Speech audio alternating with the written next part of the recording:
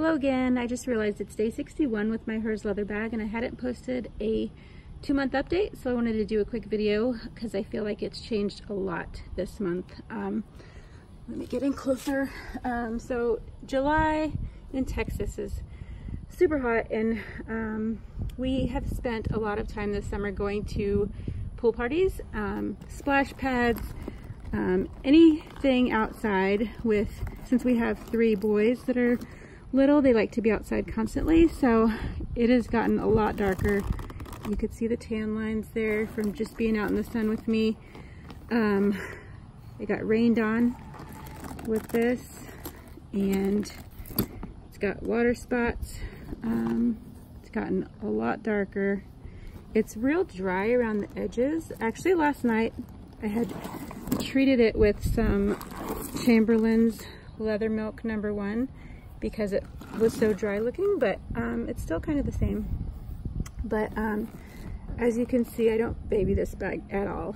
I'm not like extra rough on it, but I'm just kind of, you know, I want it to show what it's going through. So I am fine with how it's looking, and I think it's going to be awesome by the end of the year. I have a trip to Florida next weekend, and I plan to take it with me to the beach, so it might look quite different by the end of month 3. We'll see. Also this month I picked up this tiny little satchel from Peg & All.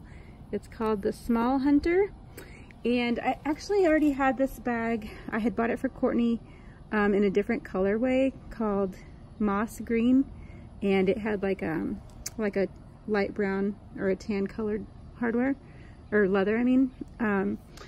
But then I ended up selling it because she wasn't using it, and I thought it looked too small on me. So I went on eBay and I found this one, and the only reason I bought it on eBay and not from Peg & All directly is because you can't get this kind anymore with the antique leather.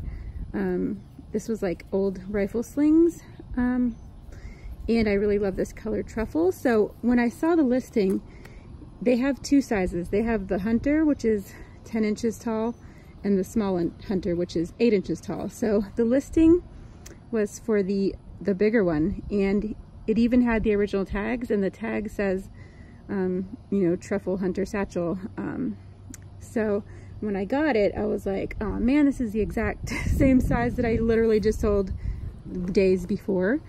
But then I realized it's actually perfect for me because I really only wanted it to carry like very few things with me, like whenever I don't want to carry my actual big bag, like to the movies or to the grocery store or whatever. So this is actually perfect, and it has been the exact size I needed. So the inside's got 1 pocket that they have. This is like fabric from the 1900s, so that's pretty cool. I have my saddleback leather bear trap coin purse, my new Chic Sparrow Earl Grey pocket size notebook. I just got this today, and I have one I haven't started yet, one that's like financial stuff, and one that is all my treadmill workouts for years. And I have also in the back pocket here my favorite aromatherapy oil stuff, orange ginger, and my favorite drink, which is Crystal Light, and some single-use Purell wipes. And I usually have my phone in here too, and I used to have a pen. Is that a Tootsie Roll? Wow, score. Okay. So that's all, but this was a recent purchase, I think like last week, and no, maybe a week and a half ago, because I took it on a vacation out of town last weekend. We went to see my parents, and it was perfect. So this is my setup right now. This one every day for sure, no matter what, and then this one if I go somewhere short, where I don't want to take my big bag. But that's all. I'll post another update after month 3, and we'll see how it's looking then. But hope y'all are doing well. Bye.